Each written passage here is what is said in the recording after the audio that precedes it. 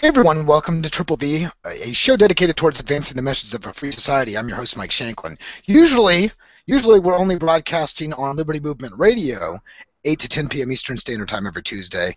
We're also adding in Google Hangouts this week, so a few different ways to join us. Just remember, if you do come into the show, to please mute up your mic. Obviously, this is a round table, so there's going to be a lot of people in here, and sometimes we have to continually repeat the fact that we need people to mute up their mics, so please just handle that. We're all adults. We should be able to to at least handle that one minor rule, not that I'm going to come tackle you and throw you in a cage over it. Anyway, today we got Stefan Kinsella coming on for the first hour, and then the second hour we got a mixture of a couple different topics, Zeitgeist, Peter Joseph versus Molyneux debate, which is really something that's kind of been played out before, but I think it's, obviously we need to rehash this since it's being rehashed. We need to go over it at least. But yeah, Stefan Kinsella is going to be on. Zeitgeist discussion. We have a few current events. Before we do any of that and bring on Kinsella, I first want to say hi to James and Robert Kruger. How are you guys doing? Hey guys, James Cox with PageRateProsperity.com, and it's great to be back on here. Doing well, Robert Kruger from We Were Deceived, and it's a pleasure to be here. Yeah, and it looks like Matthew. Are you here? Can you hear us? Oh, he's muted up, I think. No problem. Hey, good to have you here, man. I was going to say that's a strange-looking Stefan Kinsella. Kinsella grew a beard, huh? Yeah. No, good stuff. No. All right, so anyway, we actually have a show here. So Stefan Kinsella will be coming on here any minute. I want to first, as a little intro to the show, kind of break it down with a little talk about the government shutdown. So obviously there's a lot of hype, people talking about the government shutting down, and really to me, when I think of the government shutting down, I still see these politicians up here doing stuff. I still see people blocking off people. The government's still in some capacities operating, although it's not in another capacity. We kind of had this discussion last week too. We kind of came to a consensus. It's I guess as good as anybody's going to take it, that's how good it is, right? So it's all about perception anyway in life. But one thing I'd like to highlight is that, people that were supposedly furloughed and they were going to have no pay, now at least some of them, a lot of them are going to be getting back pay, right? So it's just like a long vacation for some of these people that are up in the government jobs. And, this is the thing. You're going to see some of these government jobs. It's not like Detroit, right, where Detroit doesn't have their own printing press. Detroit can't go into as much debt. It doesn't have the petrodollar backing up, so it doesn't have the monopoly control of currency like the U.S. federal government does. This is one important key I think we have to address right here. So, in many cases, like with Detroit, where they ran out and the pensions couldn't be funded. This is a little bit different scenario, right? Because the debt ceiling limit, obviously, they can't take it to just, if we took this reductio ad absurdum, they couldn't just take it to $1 gajillion tomorrow, but they're going to continue to increase the debt enough to where they can fund it and justify it to everybody else and continue to drain the future and all our grandchildren and the rest of the sadness that comes along with that, unfortunately. But my thing is, some people like, who was it? Corey just sent me an article about some firefighters in Belgium and how they were going on strike, and supposedly they had a strike, and I'm going to be making a smaller video on this tomorrow, but during the strike, they basically sprayed this foam on the police officers, the riot police officers, and the next day, supposedly the protest worked. They weren't going to have to come back and protest because the government was going to hear out their union or whatever. It's funny how a government institution has to have a union in the first place. A little hypocritical, a little silly if you think about their economic reasoning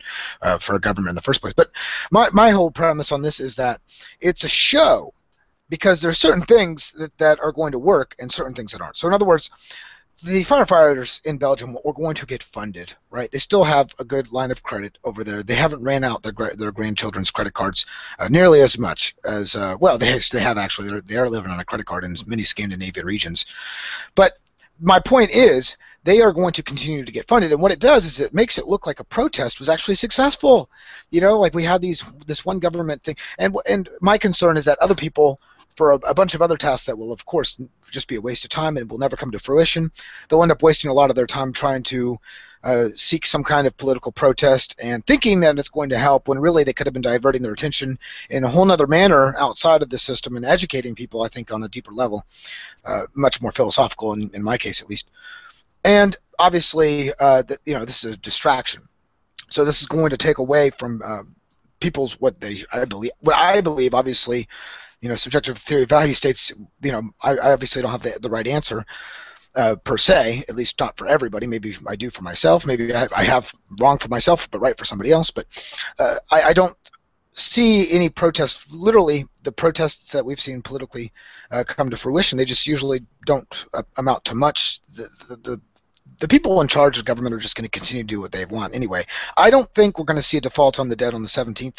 They'll come to some agreement, to make it so government all of a sudden come back together. This is the whole silly thing, though, is, well, look at the government is actually going to cost us more money stopping the government and shutting it down temporarily, and instead of just allowing it to go on, all the transitions costs that are going on inside of the system right now, from telling people not to go and then having more people go out to guard memorials instead of just the regular guards who would have been there for when the memorials should be open anyway, right? And they're blocking off the beach and the rest of this nonsense. So anyway, I want to come back to that discussion, but when we come back, it looks like Kinsella just joined. Actually, yeah, there you are. How you doing, Stefan? Good. Hey, good to have you on the show. So listen, we wanted to have you on the show because we have a variety of viewer questions. I want to give you a chance, and first of all, thank you for being here tonight. Obviously, you're taking time out of your own life, but I want you to kind of go over what you think maybe people need to hear. Obviously, we don't need to go through your whole lifehood like we did on Triple V, 6 months ago. People can always go see that first interview. But I'm more interested with anything new and current that you want to hit on before we get into the viewer questions tonight, and let alone not just the viewer questions I've recorded from Facebook, but also from live viewers tonight.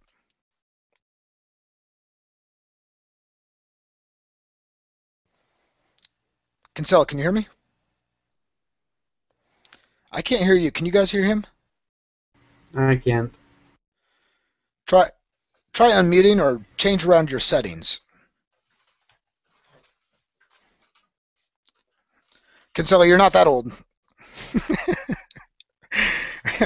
I'm picking on you, buddy.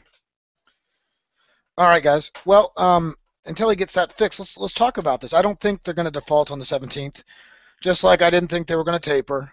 Now, in one case, you could say it was more politically advantageous than the other, but at the same time, I want to hear you guys' opinion on this whole government shutdown. Maybe somebody who didn't speak up last week can speak this week. Go ahead. I'm leaving the table open. Kinsella, speak up whenever you get a chance and see if we can hear you. No, still can't hear you. I just want to say something that was brought to my attention today. Apparently, in some park or something, there's this road that runs up to this hotel, and the park was closed down. Did you hear about it, Mike? Yeah, I did. Wait, can you hear me? Go on. You guys hear me All right, now? there's Kinsella. All right. Go ahead, Stefan. I'll shut up. Go ahead, James. It was muting me by default because of the number of participants, so sorry, go ahead. So there's this hotel or something in the middle of this park, or the side of this park, and there's a road, right, that runs up to it, and they shut the park down, but because the hotel owners have a contract with the park, the hotel has to shut down, even though people can get access off a road, and there's traffic going up and down this road. They can't pull into this park because the government can't pull into this hotel because the government has shut down the park. I mean, it's absolute stupidity because of the stupid contract, because government is closed. It's stopping somebody that has a business, although they have a so-called contract with a so-called superstition, that they can't operate and they can't make money. And I believe that the owners of the hotel originally did shut it down, but then decided to open it back up. Well, this happened on another case, too. Some people actually, what was it, Means Lake? I forget the exact location or the name of the lake. But these people basically have lake houses that are on federal property, supposedly, and I guess they have, they bought the houses, but the federal government supposedly claims, some claim at least on the property. I mean, they try to claim everything, but in this case, they literally took more of a claim in the deed. And so these people can't even go back to these, what they viewed as their homes that they had bought outright until the government reopens. It's just trying to make people's lives ridiculous. It's trying to make people's lives, is trying to make more trouble in their lives so that they want the government to be there to open up. Really, they don't. I think that they're trying to make this thing so it's a distraction in their lives and added pressure and waste of time. But I think it's backfiring. I think a lot of people see right through this and they're like, we don't need you guys to close the beach and keep us out of fishing areas. This is absolutely ridiculous. We never needed you in the first place, and I think most people are starting to realize that. Kinsella, all right, buddy, let's go into you tonight. So maybe you didn't hear me earlier. I want you to kind of go over anything that might be new and current to you that you want to get off your chest before we go into the viewer questions and the live questions tonight.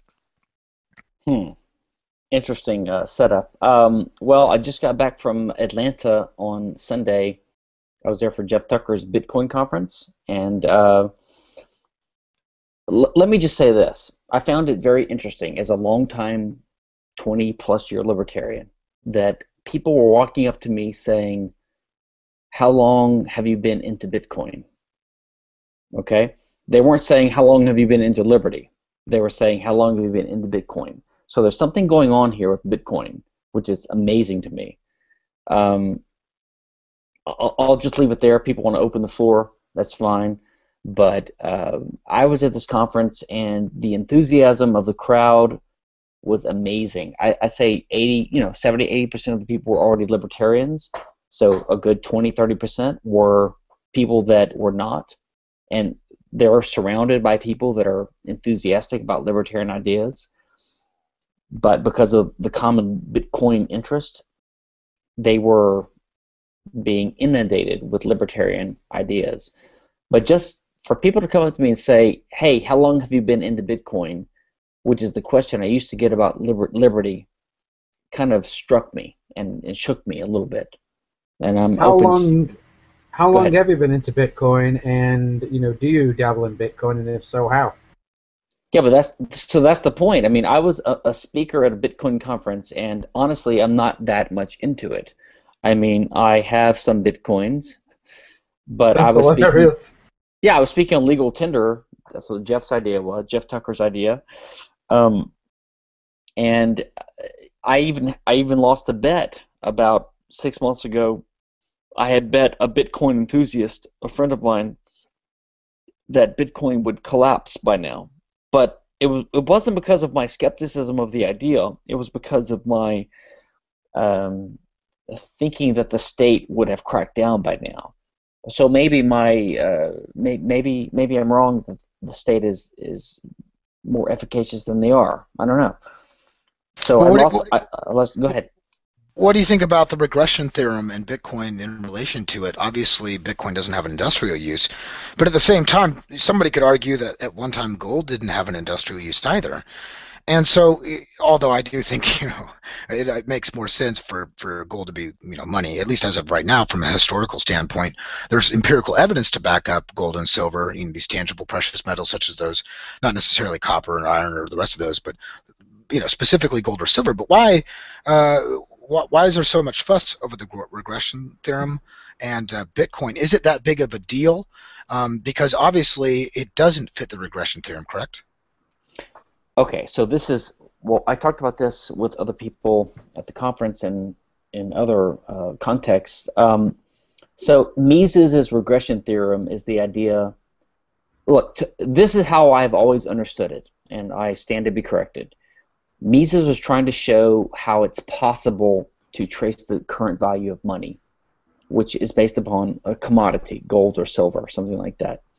So he was just trying to break the infinite regression. So he showed that if you go back in time, it has an incremental sort of value, and you can reach a point where it has a non-monetary value.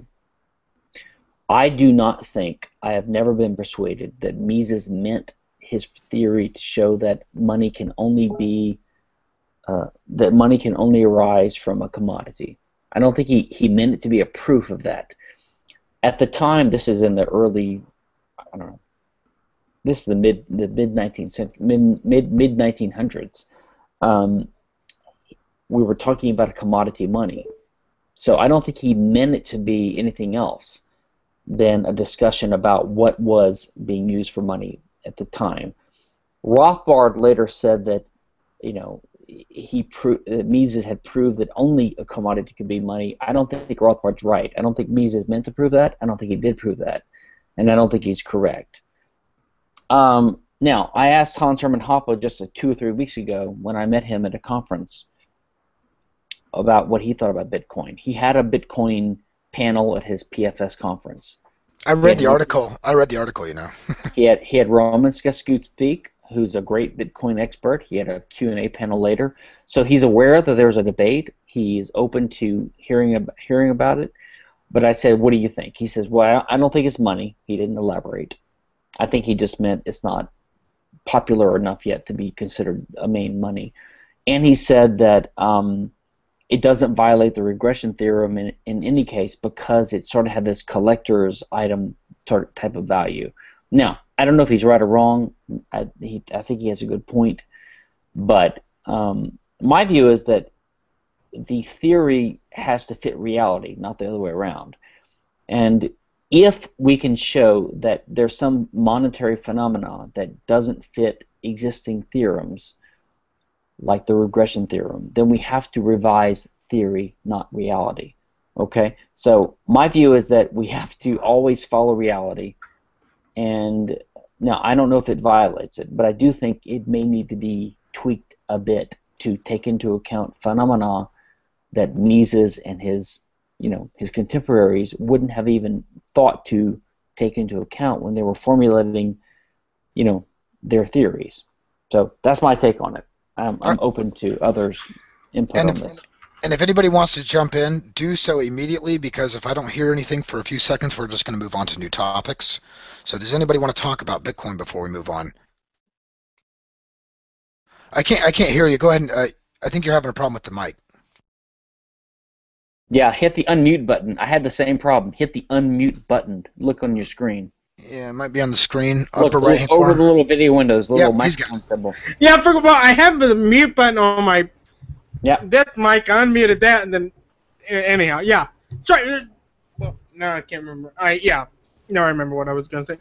So if we define money as a medium of exchange, would not Bitcoin then fall under that definition? Because it is being used as a medium of exchange oftentimes, or people that wind up using it use it for that purpose. So maybe would you comment on that? Or should I say it's being used as a money, as a currency? Well, I mean, look, to my mind, money is a practical concept, right? The idea is that you have something that can be exchanged, so then it can be used as a medium of exchange, and then it can be used as a generally used medium of exchange in a given economy or region. So the question is Bitcoin being used as a medium of exchange? And I think it clearly is. Now, what it is a question of debate. Like, what is the it there? What is Bitcoin? I mean, to my mind, there's been a little shell game played by the Bitcoin purveyors, and I don't mean that in a bad way, actually. I mean that in a good way. They call it a coin, they call it a Bitcoin, and they call it a currency. And so people start thinking of it in that way. But it's really just a ledger system, right? It's a distributed, encrypted, online ledger system. It correlates one thing with another. It could correlate any number of things. It doesn't have to correlate dollars. It could or money. It could correlate anything. Stock ownership of a company, ownership of land, whatever. It could correlate a lot of things. The first use happens to be correlating owners with units of a given limited number of numbers, which is 21 million Bitcoins, so-called. And everyone assumes this is a money. And that's fine. So Bitcoin to me is just a ledger system, and it just correlates people with imaginary spaces that everyone agrees upon as part of a scheme. And I don't mean scheme in a bad way. I mean it's a schema. It's a way of doing things. It's useful for people, and there's a network effect there. It's like Facebook. Facebook is more popular than Google Plus because more people are on Facebook than Google Plus. It's just the way it works. Right. And I want to say something here too, because I truly believe that for it to be a characteristic of good money, it has to be widely accepted. And as of right now, it's not. I mean, that's such a subjective statement in and of itself. Like, what is, like penetration? When do you hit this gray area? When is the gray area through? Is it 5-10% market share? I mean, of medium of exchanges. So I don't think it's got enough medium of exchange ish characteristics to it, or enough people taking it to where I could personally classify it as a money. Although I don't know where it's going to go. It's a good experiment, right? Yes, it's not only that it's a good experiment. It's look, I have friends that are into Esperanto. Do you know about this? Esperanto, this artificial language. But everyone misunderstands the goal of Esperanto. It's not to become the dominant language of the world. It's to become a dominant second language of the world. And I could see different monies becoming monies and being like Esperanto. So everyone says, well, only the geeks or only the libertarians or whatever are going to use Bitcoin. Well, that's not really a detraction from its selling point. If only a certain 2% of the world's population used a given currency, that might be enough for it to exist. It could serve an Esperanto-like role in the background. So I wouldn't dismiss a currency just because you don't think it's going to displace the dollar or gold or become worldwide. It just has to be widely used enough to be a currency. All right, good stuff. All right, let's move on to a different topic here. I have to give a shout out to Juan Sebastian Ortiz. Sebastian, he asks me to ask you, what are your main disagreements with Hoppe, Rothbard, and Mises? Oh, that's a good question. Well, let's start with Mises. Mises was not a pure libertarian or a pure anarchist, so I guess I would disagree with Mises on his. I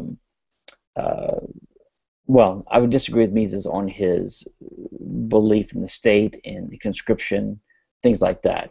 Well, he never called for the abolishment of it, did it? I don't think so. So yeah, he's a little bit mainstream on those issues. For his time, he was great. Rothbard, it's hard to find things to disagree with him on because I'm an anarcho-capitalist in his mold. I probably would disagree with Rothbard on his political activism, that is his love of politics. That's in his private life or his life as an activist. His involvement in the Libertarian Party. I don't vote. I don't believe in politics. I think it's pointless. I can forgive him of that. I can understand why he did that, but I don't agree with him on that. I also disagree with Rothbard on a couple of technical issues in political theory. I would disagree with him. I'm a little bit more Kantian influenced than he is, a little bit more Misesian and Hoppian, but that's more of a terminological issue, I think, than a substantive issue. But I don't know if I would agree with Rothbard on some of the way he put his inalienability views. That is his argument for why people cannot get out of contracts that they've agreed to. Actually, I think some of his writing is on this is contrary to his other writing. So I agree with Rothbard 1 and not Rothbard 2, as you might call it. So I agree with Rothbard that in his contract theory, but I don't think he applied it properly himself. And this comes out most forcefully in his intellectual property views. Rothbard was correct to denounce patents, but in his attempt to justify copyright, I think he deviated from his own views on defamation law and contract law. So I would disagree with Rothbard on copyright and contract in that brief passage that he went into there. Hoppe, it's hard to find any disagreement with Hans. Hans and I are very kindred spirits. I don't have his same paleo-conservative emphasis, let's say. That's never been my specialty or my forte. I agree in theory with his immigration stuff, but I don't agree ultimately that the government ought to be empowered to do anything at the borders because the government is ultimately evil. And I actually don't think Hans disagrees with that. Hoppe, excuse me. So, other than that, I'm pretty much in line with Hoppe and then Rothbard and then Mises in their economic and political views. Alrighty. I remember, if anybody wants to say something, just jump right in. Julian Ancap wants me to ask you, what are your plans for when things hit the fan? Expatriation, second citizen, or is he staying? Do you think there's going to be some kind of a big economic downturn? What about secession? And do you think that people get enlightened and accept property rights and voluntarism after something happens to the monetary system? Well, I've never been a fan of the idea that the worse is the better. That is, that if we should hope for a big collapse in the hopes that, you know, the phoenix rising from the ashes would be some kind of libertarian order. I don't think that would happen at all. I think things would get worse, actually, in the aftermath of some kind of calamity. So the question really is, you know, do I think, or, you know, what's the realistic probability of some kind of calamity? I don't know. I don't think anyone really knows. People that pretend to know, I think, are full of shit. I think my guess is that it's going to be incremental. I don't think bad things are coming. Actually, I think good and bad things are coming. So I think that we're better off now than we were 100 years ago and 200 years ago in some ways, in most ways, actually, not in every way. And I think, actually, that we can expect that to continue for the future, even though things are getting worse in some ways. So I don't expect a Mad Max-type collapse of society to come anytime in my lifetime. It could happen. It could happen, and I wouldn't be too surprised. I wouldn't be happy because the day of reckoning could be coming, and, you know, the argument is that it's better to come earlier than later. Well, I don't want to see it myself. I have friends that are survivalists. They have, you know, stockpiles of weapons and food, goods, and survival skills, and I just don't think that your goal in life is to live in a world where you can survive for 4 or 5 or 6 more weeks in a collapsing society than your friends. You know, if society is collapsing and we're having roving bands and you know, martial law and the collapse of Western society, I just don't see that having a bomb shelter with weapons in it is going to really be the difference between you and everyone else. So I guess I don't get into that philosophy. I understand people that do, but I'm hopeful that technology and, you know, capitalism itself, the prosperity that we create, is going to continue to outpace the government's attempt to stop it. I'm hopeful. I don't think it's a Pollyanna sort of wish. I'm not confident that it will happen, but it's my only hope, and I don't think it's completely unrealistic. I mean, when I look at things like the quantitative easing and the stock market is basically being propped up. I mean, they're buying at least $40 billion in financial assets every 30 days, 31 days or so, you know? And that's really what's been pushing the stock market. It's been carrying a lot of the stock market's load recently. And, you know, what do you think about the Fed not tapering?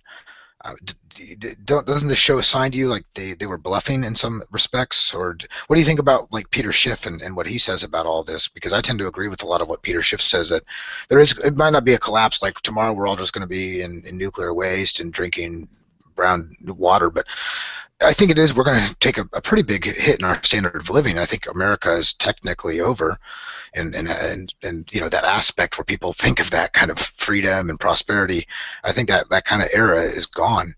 But what do you think about the Peter Schiff scenario? I mean, people like him have been calling this stuff for a long time, and the housing bubble happens. He called it years previous, just like other Austrian economists like us. I mean, you had an idea that, you know, there's all these bubbles going on. You've known that for a while, right? So there's got to be something at the end, because the government can just come in here whenever they want and basically clamp down on almost any activity that they want. And it's getting to that point more and more and more. When I was, at least when I look back in history in the past, I see a lot of bad stuff, but I don't see, quantitative easing like we're seeing now is astronomical. I mean, this is a practice they just started up in 2001, 2002 in Japan, and now it's happened to go to a lot of Western countries, and it's really had a lot of detrimental effects. Even Japan's central bank at the time called it a failed policy, and it hurt their economy, right? And basically, had a net effect of negative interest rates. And so it completely malinvested a lot of resources, and I see the same thing happening here. Don't you think that there's going to be some great loss of standard of living, I guess, in the least? I actually don't know. I think that there are two trends going on. I think that you have the trend of the erosion of the standard of living by the government, and you have the trend of the increase in productivity in the market and technology.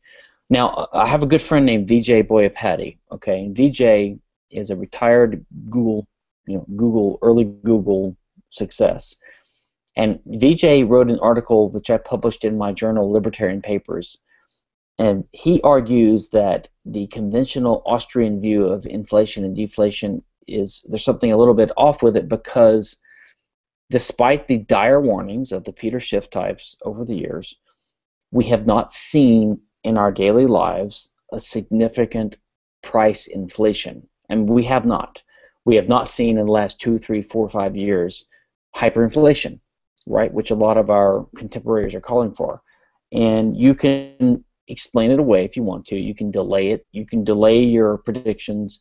But there's something wrong with the doom and gloom predictions of deflationism from the doom and gloomers. Something's wrong with it, and I would just urge people to take a look at Vijay's article. It's an Austrian-oriented, retake on monetary phenomena and the way deflation works. Well, I'm sorry to interrupt you there. I really want to talk about this for a second, because a lot of when the government comes back and says, well, the inflation rate is only 2.2%, this year, they're not looking at this, the same when they get the numbers for the CPI, the Consumer Price Index. They don't always take realistic numbers. Like if you look, I forget the exact categories that they were trying to take, but then you look at the numbers today and what it cost, and it doesn't cost anything like to what they're trying to say it took. So when we just look at the CPI or even GDP as a whole, which is really not a good indicator, usually CPI right here for inflation, how do we trust the numbers that are being put out for us? It does seem to me that things are getting more expensive. I just paid 38 or 28 cents for what used to cost me just 10 years ago 11 cents for a ramen noodles packet, right? I mean, I do see, it might not be happening in gas, but I think that has a lot to do with a lot more political pressures in OPEC and stuff like that. My concern, though, is I do see things somewhat increasing in prices around me. I'm not saying it's hyperinflation or anything like that, but do you see at least stagflation coming down the road? A mixture of high unemployment with some type of inflation.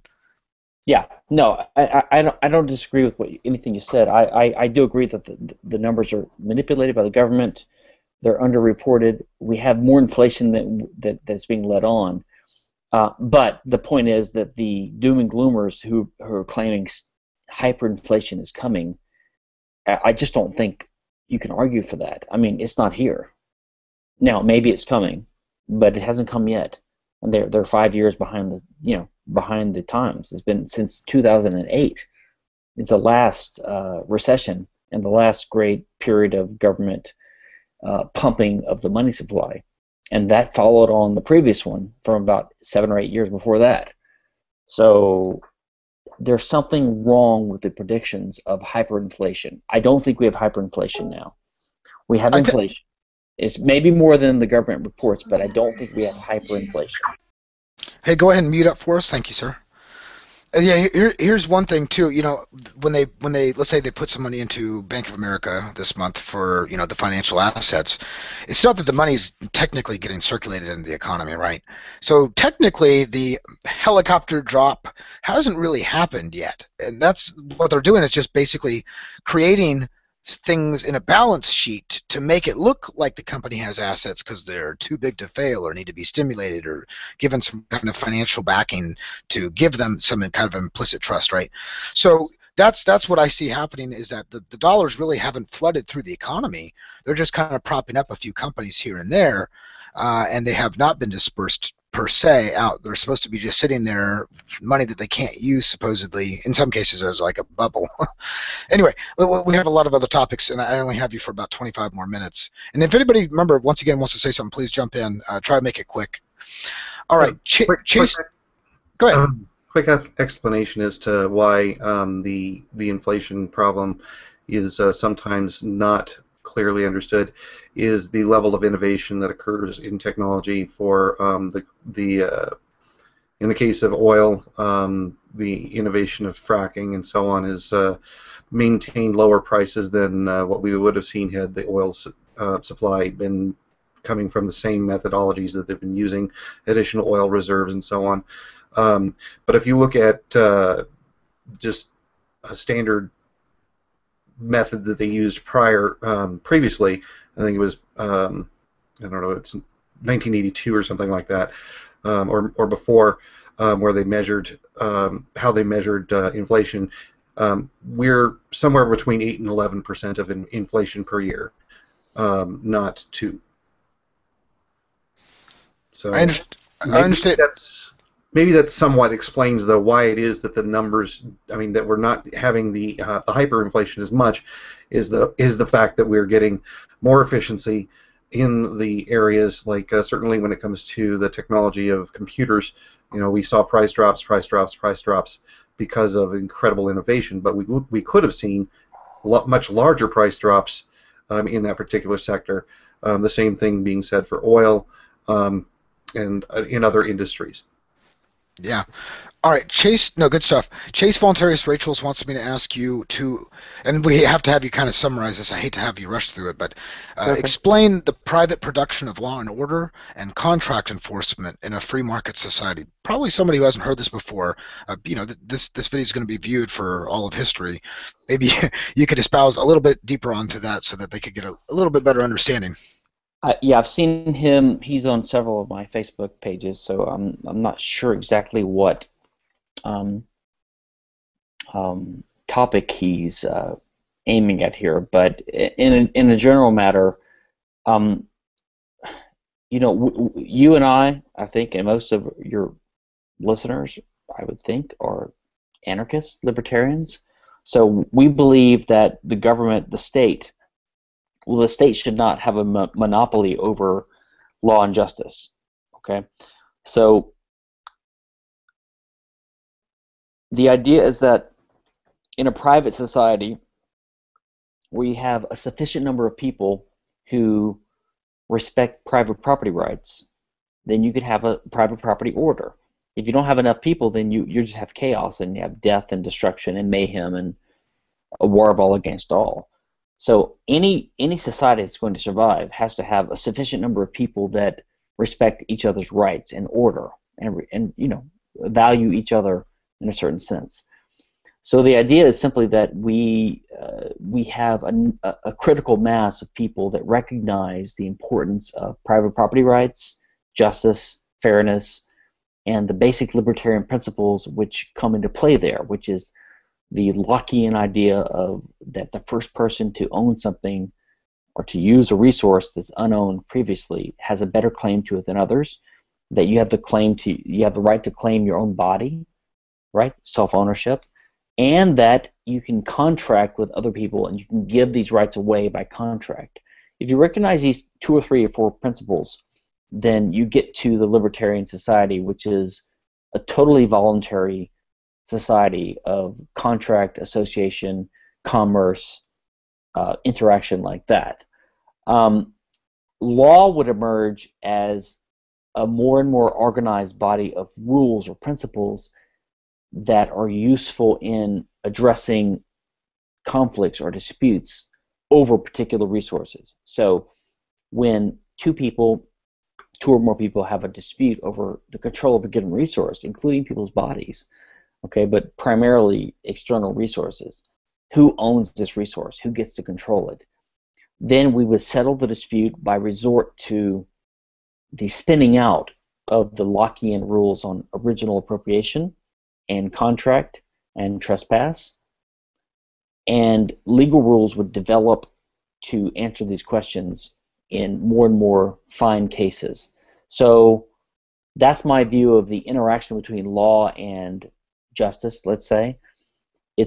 Law is the application of abstract rules of justice to concrete situations. And, you know, in the beginning, you would have to just ask a trusted expert like a judge, give us your best attempt to allocate who owns this resource, right? And there's really nothing else you can do in those, except that, in those situations. But over time, you have more and more precedent arise, more and more legal rules develop that answer these questions that people start relying upon. Yeah, absolutely, precedent, right? All right, so let's move on. Peter Imborski wants me to ask you, according to estoppel theory, how long a duration of time is allowed in which to seek retribution for criminal trespasses? May it be sought out by third parties and or for all types of crimes, given they involve a victim, of course? So he's referring to a theory I've tried to adumbrate earlier on in my career called estoppel, which is related somewhat to Hans Hermann Hoppe's argumentation ethics. And the idea is trying to set forth a theory of how we could justify the basic libertarian framework, which is the non-aggression principle, which means force is not permissible unless it's in response to force, but it is permissible in response to force. Okay, so that's what the question relates to. So I would say, first of all, there's no hard and fast rule in any kind of armchair theorist scenario. You can't say you can only enforce retribution or even restitution for 10 years, 15 years. You can't come up with a hard and fast rule. You could say that in a given community, rules will develop. You could see why over time the attempt to enforce an old claim would be faced with more and more skepticism in the community because, number one, well, why did you wait? Unless you have a good reason. Why did you wait? Number two, the evidence is staler and more stale, right? I mean, the testimony of witnesses gets older and older. The witnesses are dying off, etc. So at a certain point, you could see that if you wait too long, your community is just going to be unwilling to participate in helping you to enforce this claim because you waited too long to enforce it, and with no good reason. I mean, if you're kidnapped for 50 years, you have a good reason, right? When you get out of kidnapped status after 50 years, then you can enforce your claim. And if you can't be accused of waiting too long if you were kidnapped. But in most cases, there's a good reason to act quickly. So I think that a natural rule would emerge that the longer you take to assert your claim, the more difficulty you're going to have in enforcing it, either as a practical matter or as a matter of just the application of principles of justice. So I guess I can't answer the question. I don't agree with statutes of limitation, which the questioner is asking about, I believe. That is, I don't believe in a government legislature passing a statute saying 30 years, 15 years, whatever. No hard and fast rule. I could see a number emerging as a result of custom or as a result of actual agreements. So let's say that you have 2 or 3 or 4 or 5 dominant defense agencies in a given territory of an anarchist society.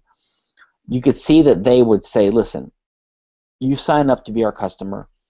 We will only protect you for claims that you assert within a certain time frame because we just can't guarantee we can even do a good job at enforcing really old claims. So you could see these numerical standards emerging on the private market, either by custom or because of regional defense agency agreements. Yeah, I completely agree with you.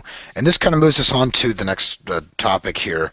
when we're thinking about communes and defenses and communities and stuff like this, Brandon Shields wants me to ask you to have you at least discuss the difference between anarcho-communism and anarcho-capitalism, the way you see it, and why do ANCOMs always blame everything the government does wrong on capitalism? ANCOMs, well, I mean, I'm a libertarian, so I'm an anarchist libertarian. I don't claim to completely understand anarcho-communists. I think... I don't think you can. I don't think you can, honestly. Well, like they think of us, I think that they are inconsistent. I don't think an anarchist communist is really... I think you have to choose. I don't think you can be both.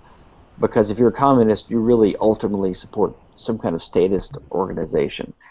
So I don't think that communists can ever be true anarchists. Now, they may think the same thing of us. They may think that capitalists cannot be true anarchists, but that's fine. I'm happy to be an anarcho-capitalist and to represent that strand.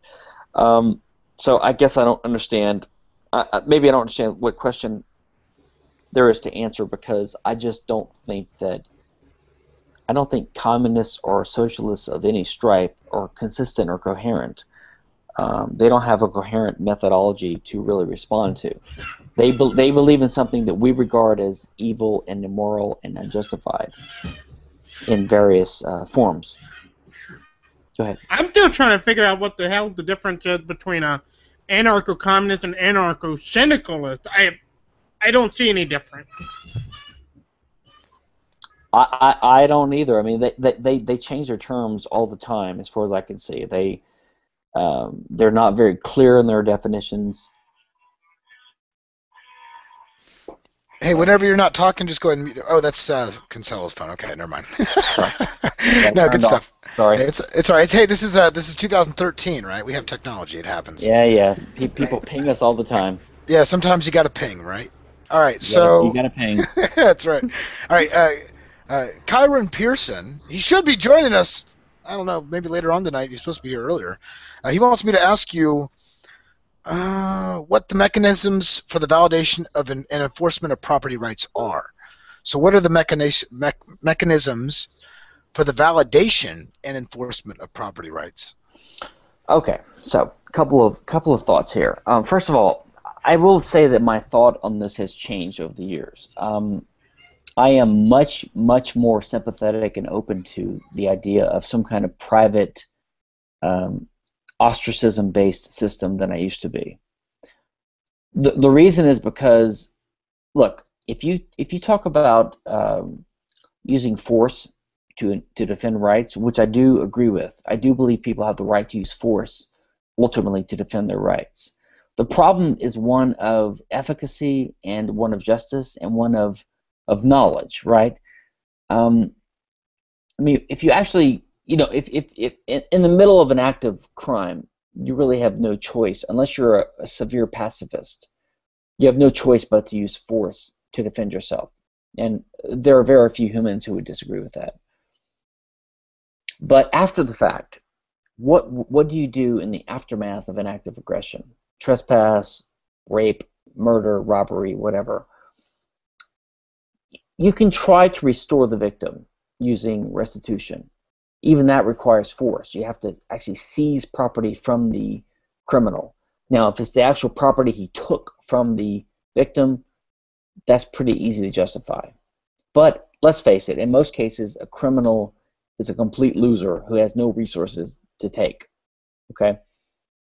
Even if you enslave criminals, you put them in jail, try to make money from them, you're not going to get much money back, because these guys are basically losers.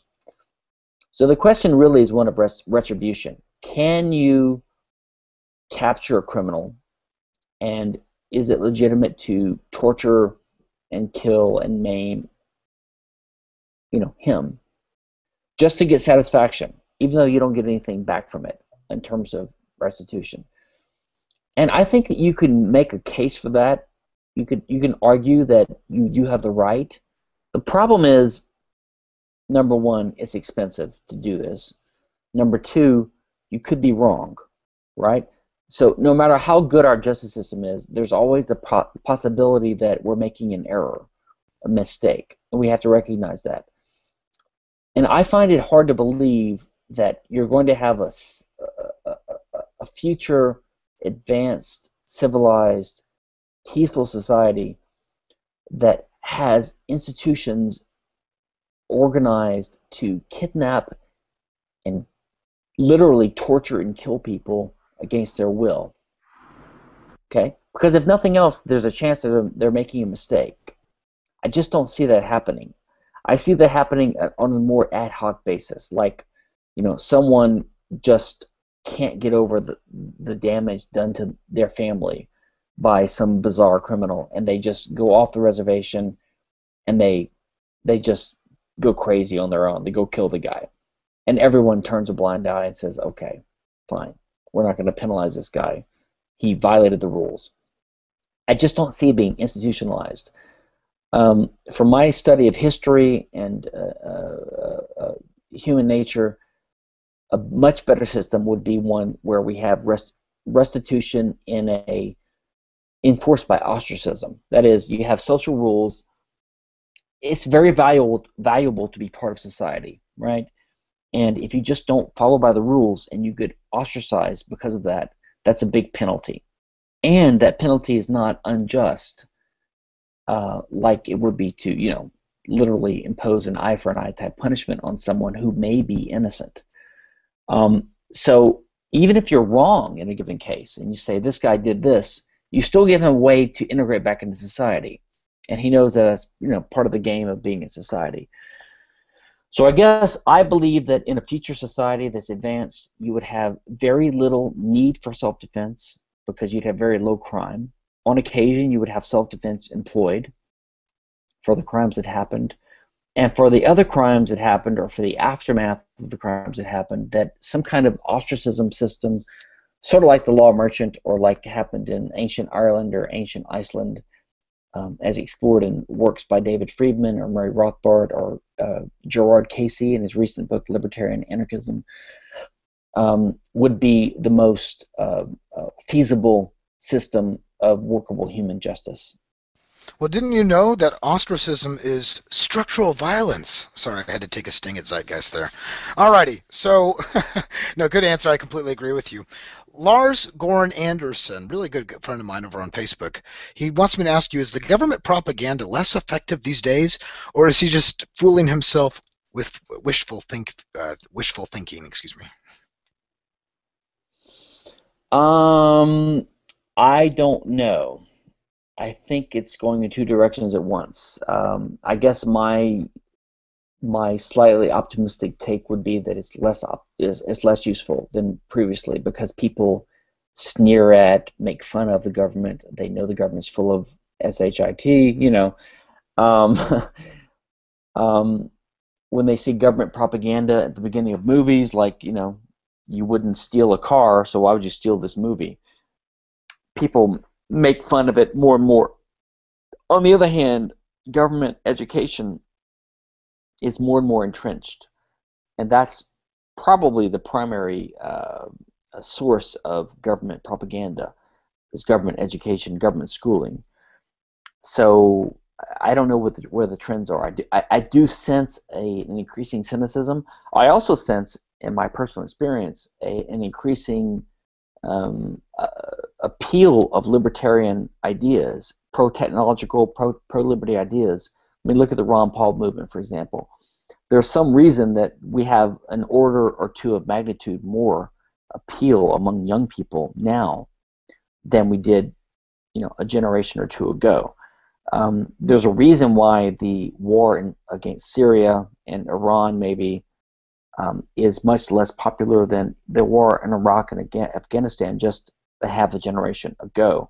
So there seems to be an increasing cynicism on the part of the people, which I can only think is a good thing. Do you believe that the non-aggression principle applies to children? Absolutely. Absolutely. I have no compunction whatsoever to say that. I do not believe, I think that children are self-owners in a certain sense as soon as they're born, maybe even earlier, if you want to get into the abortion issue. I think that parents, this is one disagreement I have with modern libertarians, is that we say that we are totally opposed to the idea of positive obligations, because there's only negative obligations, because any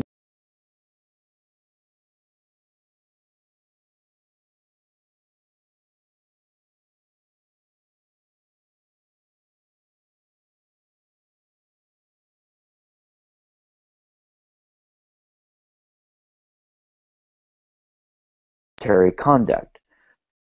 And I think having a child is a type of action that is voluntary in most cases, that gives rise to a human being who has certain natural needs, and the parent is naturally responsible for the needs of the child.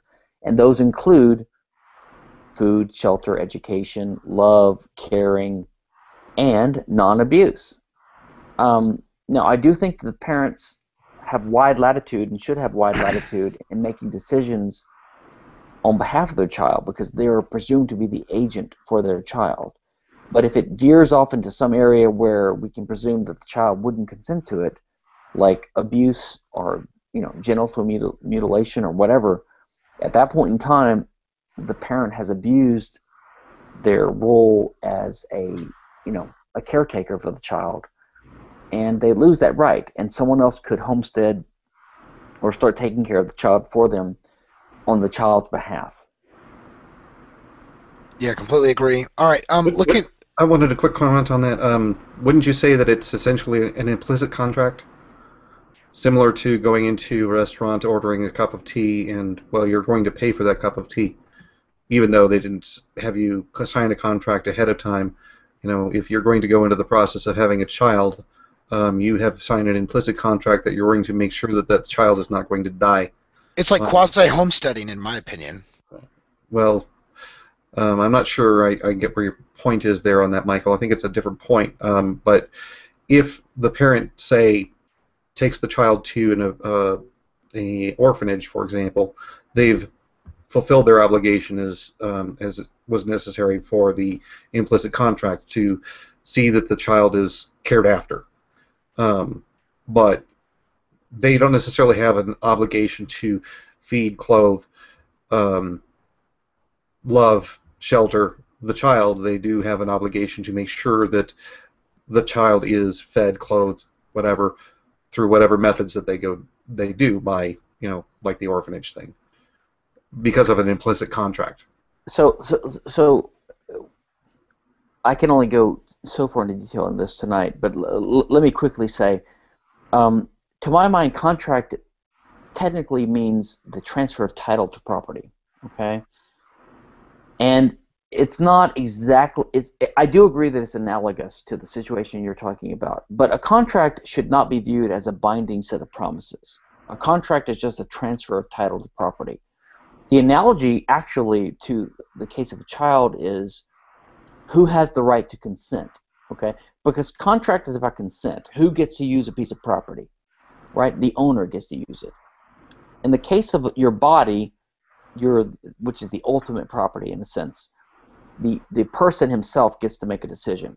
But in some cases where the person himself is incapacitated or doesn't have the capacity to make a decision now or in this given state, the question then is, who do we assume that he is designated or allocated the right to speak for him to, right? Which would be his guardian, his caretaker. And in the case of the child, I think the natural answer is that the parent is presumed to be the guardian of the child. In the case of contract, what that means is the parent is presumed to be the one who speaks for the child and on the child's behalf, and can consent to things the child could consent to if he were more aware or more functional, whatever. Like a parent can consent to, a tonsillectomy for the child if it's necessary for the child's health, which would otherwise be a type of invasion, right? In other words, cutting someone's body open would otherwise be a type of aggression. The child could consent to it, which means it's not aggression, and the parent can consent on the child's behalf. Now, if the parent consents to something else, genital mutilation, or starts actually hitting the child, committing aggression, at that point in time, they may vitiate the presumption of consent, the presumption of guardianship. So it's like an implicit contract, except that it's not a transfer of title. It's more of an ongoing consent to certain things being done to the body, and the parent stands in the relation that it's the guardian for the child. I have a, if I may, can I? Go ahead. All right. I have a question since we're talking about contracts here as well. While we're talking about contracts, in order for contracts to be valid, doesn't there also have to be consideration? Or if there's lack of consideration, then contracts wouldn't be valid also? Okay, so, James, what you're talking about is the English common law evolved view of contract, which says that you can only have a contract. Well, in general, I'm talking about understandings. Both parties have to understand fully, and then be in agreement that what's about to transpire before agreeing to it. That everything is brought in to the equation of how these things are coming about, what's actually happening in the background, and things like that. I agree with you on that. Consideration is the doctrine that you have to give something in return for a promise for it to be binding, okay? And I actually don't agree with that. I think the common law is wrong on that. I don't think there's any basis in libertarian law for that. The idea is that, in fact, it's become a mere formality, and the idea is, so if you want to promise to pay me, I don't know, $1,000 in a year, to make that promise enforceable, I need to give you something back. So I might promise to pay you $1. Now it's basically zero in comparison to what you promised to pay me. The law calls it a mere peppercorn. Literally, they use the word peppercorn. But what they say is a peppercorn is enough to give consideration. So they're trying to go through these formalities that the common law has imposed to make the contract to be something given for something else. Otherwise, it's a mere donation, a mere gift. Now, I see nothing wrong as a libertarian with a gift. I see nothing wrong with a unilateral transfer of title, which the civil law, the other great legal system, the Roman law, the civil law, the European law, the continental law, we call it, doesn't require consideration. It does require what we call cause. You have to have a reasonable basis for entering into this obligation. I take, as opposed to the civil law and the common law view, I take the Rothbardian and the Evers view of contract as being basically a consequence of the right to own title to alienable material resources, and the owner then has the ability to transfer that by consent to someone else. So to my mind, contract is simply the exercise of power of an owner over a scarce resource to either give someone temporary or permanent right to use it.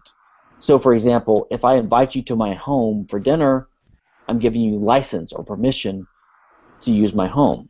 If I lease an apartment to you for a month, in effect, you have ownership of that apartment for a month, right? You can live there for a month. I've given you temporary ownership for a month.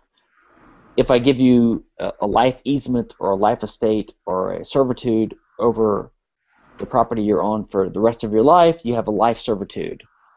You have the right to use it for the rest of your life. So there's different ways of dividing ownership by contract.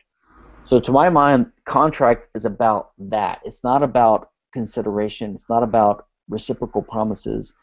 It's not about binding promises. It's only about the transfer of title to alienable material resources.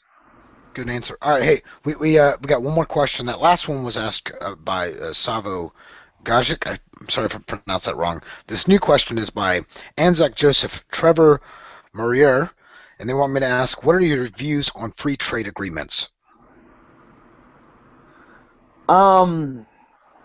Well, of course, I'm generally in favor of anything that moves us towards a more free trade society, including incremental reforms. I'm not opposed to incremental reforms. I'm not someone who says all or nothing.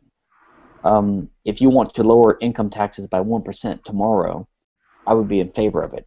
I don't think it's enough, but I'm in favor of it. I'm also in favor of anything that unambiguously moves us in a more free trade direction. I would not be unambiguously in favor of a change to the tax law or to the free trade law that penalized some people and helped other people. So, for example, if we lowered taxes tomorrow by 1% on the bottom 80% of earners, and it raised it by 0.5% on the others, you'd have to say that's good and bad. It's not all good, it's not all bad. The problem with free trade agreements like NAFTA is that they are not unambiguously good. In fact, there's a recent example of this, in which is that there's an American pharmaceutical company, I forget their name, it's just in the news a day or two ago. They have sued Canada, the government of Canada, under the NAFTA provisions of investor-state, disputes, because they were denied a patent on one of their pharmaceuticals in Canada, and they're suing Canada for $500 million because Canada didn't give them a patent. Now, what does this mean? This means that there's an agreement that the United States foisted upon Canada, okay, which forces Canada to submit to this potential liability of up to $1 billion because Canada didn't grant a patent monopoly to an American company who wants to be protected from competition in Canada. So because Canada refused to grant them a monopoly to protect them from competition, they're going to sue them under the so-called free trade agreement called NAFTA. So I guess my problem is that I don't actually believe that these free trade agreements are really free trade agreements just because they're called free trade. They're basically mercantilism and they're managed trade instead of free trade. If you really want free trade, you could do what the United States government has in our Constitution, which is a single sentence outlawing, discrimination between states. You can have a one-sentence NAFTA, which says that there's free trade between Canada and the U.S. You really do not need a 1,000, 10,000-page document to do it. It's very, very, very easy and simple. You just basically outlaw discriminatory taxes and, tariffs and trade embargoes, and you have free trade. It's very simple. Obviously, they don't want that, which is why we have these long agreements. Absolutely, great answer. That's exactly my thoughts. I've expounded on that same ideology numerous times. This is literally the last question. Sorry, Kinsella. We got you here. We got a lot of people. Willie G. Chino wants me to ask you, how does the growth of technology fit into a libertarian society? And why not apply human and behavioral sciences to social concern? If we apply human sciences to society, we would quickly agree that competition is bad, right? That's the question. Go ahead. Michael, why don't you take this one? This one is a little bit odd to maybe Robert can take it. Someone else. Absolutely. I don't agree with the premise of the question. The premise is completely wrong. I agree with that. I'm the messenger, so don't shoot me. Go ahead. All right. Well, let's just go ahead and look at the idea. We've got two different things. We've got cooperation and competition. Those are the only two things that you can really have, right? Am I missing anything there? Is there anything out there that exists besides cooperation and competition? Co-opetition. Okay. Well, you have violence, right? I mean, you could have actual violence. I don't know if that's that would competition or cooperation. But that would be competition. You'd be competing to see who's more violent or capable of violence. Touché. Okay. All right. Fine. So now the question comes then. Well, let's go ahead and cooperate. Great. Well, what's the best way to do that? I don't know. I think we should hold a competition to see how we should cooperate. And that's what capitalism is. It is a competition between different groups that find ways of cooperating with each other to provide a product or service in an efficient way. And the ones that do it, who cooperate better, are the ones that people support. And the ones that cooperate less efficiently do not get support. And if you don't have a competition to see which cooperation method is most effective, you'll never know which one you should be using. And so much more efficiency is made by having a competition to see which cooperation method you want to use than you would if you just said, oh, let's just go ahead and cooperate in a willy-nilly whatever fashion you would like. I like Robert's answer. I endorse that. No, I mean that's definitely the way I would answer that as well. Does anybody else want to say anything? Anybody? James? Cox? How about you, Cox? No, we're not getting Cox tonight. All right. Cox Anyway. Yeah, me. No, I mean I agree. I mean there has to be voluntary mutual, consent between the people, and if it's if it's not productive to do something, then there's no point in doing it. I mean, it's like, do you take a spade and dig a acre of land, or if there's an alternative way of somebody being able to do it, a lot quicker and less labor intensive, and you're going to get something out of it, just the same thing, do you opt for that? It's Well, here's my answer too. I think that because we're individuals, right? If we're going to argue from argumentation ethics anyway, let's do this from a praxeological route. We know for a fact that people do not do the same thing all the time, right? So, in other words, the action axiom is stating that we believe that we're all doing things differently because we believe that's the next rational thing in our lives to do. It might not be, but we're perceiving it that way at least, or at least subconsciously. And that natural difference between people, we are all unique individuals. We are all free, autonomous individuals. And the very fact that we think differently and act differently, I think lends to the ideal that you're going to have differences in opinions, and because of those differences, you're going to come to this point where you're going to have this divergence, and people are going to take their own different routes, and there's nothing wrong with that. And nobody is saying in capitalism you can't work together either, right? I've always argued that you can have an anarcho-commune inside of capitalism, but you cannot have capitalism inside of an anarcho-communist society. So I think that's one important point to at least take away from that. I think... Anything anybody wants to add on that before we get off that topic? I think the confusion of the question has to really do...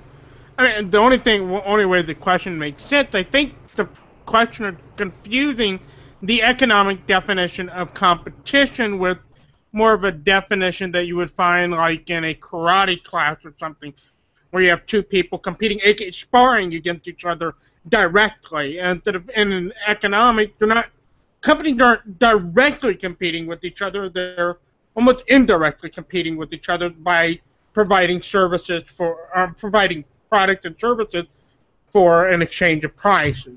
And what's nice with that is as we have more substitutes in the economy, it makes it for, so that one company might be able to do other things, and so you're having a bunch of different products by a variety of different companies, so it's not like just one company's doing one thing. And I think that even though there is a good side of division of labor and specialization, that we also have that other aspect where you have all these substitutes out there, and that they kind of all overlap each other, so it's hard to just fight against one thing out there. You can't just fight against laser printers. There's also inkjets and everything else, right?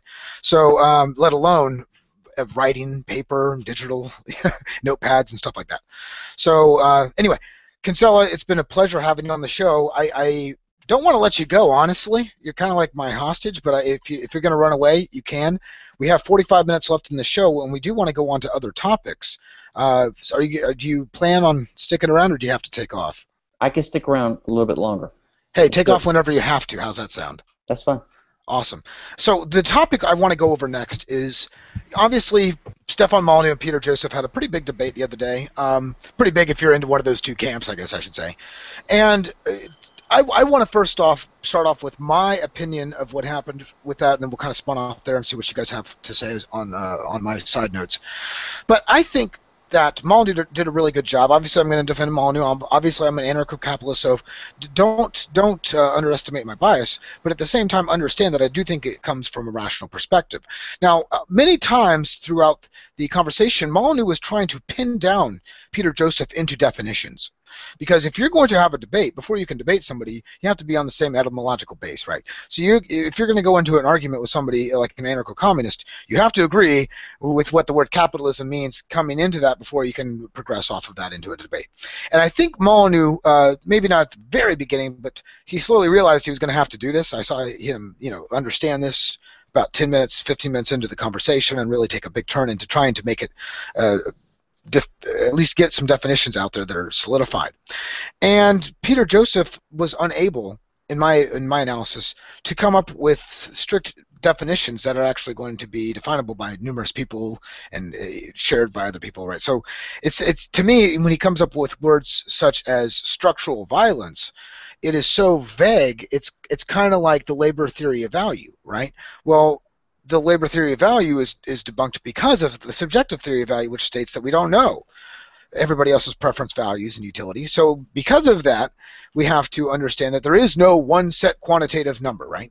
And I think it's important to realize also that when we're looking at Peter Joseph, it's always attacking the market and trying to bring the market back into the realm of the state, right? Always trying to just conflate the two and saying that there is no dichotomy between a free market and a state, and that the free market is the state and the state's the free market, and that one breeds the other, and even though they are somewhat different in his mind, that they come back and have the same root. Well, I completely disagree with that whatsoever, because a free market by definition is no state, is no government, and it doesn't make sense that it would lead back into. This is kind of like the fear-mongering that you hear from people when you say, well, there really is no need for a state. Well, they say, well, there's going to be one. There's going to be another one that pops right back up. Don't you know we're always going to be centrally planned? Really, even in the year 50,000, even in the year 1 million? What about on planet Mars or other planets when they start developing those, right? So to me, it seems like a pretty bunk argument from the Zeitgeistian perspective. The whole time, it really comes back down to battling scarcity and the reality of the world, right? There's only a certain amount of resources, and that's why people like Kinsella call them rivalrous, or economists call them rivalrous goods, is because there's only a certain amount of these tangible items out in the world that we can share or use or utilize, whatever you want to say. And because of that, there just happens to be some hardships, right? We can't just blink our eyes and boom, we have a ham sandwich just sitting there with all the mayonnaise put on top of it and everything. So we're going to have some form of production, let alone before we produce put the meat with the bread and the dressings, we have to actually grow the wheat and harvest it and all the rest of that, right? And we can go into the whole pencil discussion here and how spontaneous order helps people interact, people that might hate each other if they would have met each other, different religions, different races. Not that it matters to me, because I really don't care what race you are or religion you are. But some people who might feel that way, getting a Muslim and a Jew to work together would be impossible, but somehow they work together all across the world to make number 2 pencils, right? So my whole point is that spontaneous order actually breeds not really this hated competition like we were just talking about, but more of that cooperation competition in which you're not trying to attack any one direct industry, unless you obviously have an oligopoly and then you're only fighting against another. In that case, you might try to form a cartel through a government or some legislation, but in essence that you're going to try to just be a better company and try to bring more people into you than the thousands of open competitors that are not only active right then, but that could spawn up the very next minute. In a free economy, obviously, other people could just join into the market whenever they want, right? So in theory here, Peter Joseph, I think, because he conflates the free market and the state, he can't understand all the varying differences in the dichotomy between the two, which we obviously clearly understand. I want to hear anybody's rebuttal to that, and we can take it from there. Well, I'll be happy to do the Peter Joseph rebuttal position. Who, you, Robert? No way. Yeah. Although I completely disagree with Peter Joseph's overall ideas and so on, there's so much to disagree with. I would say that Stefan definitely did not do a good job. His responses were based upon his cookie-cutter version of what it is that he kind of like believes that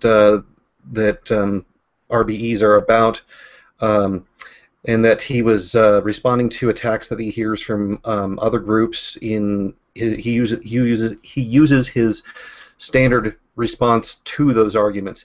What he would see is possibly like maybe a liberal,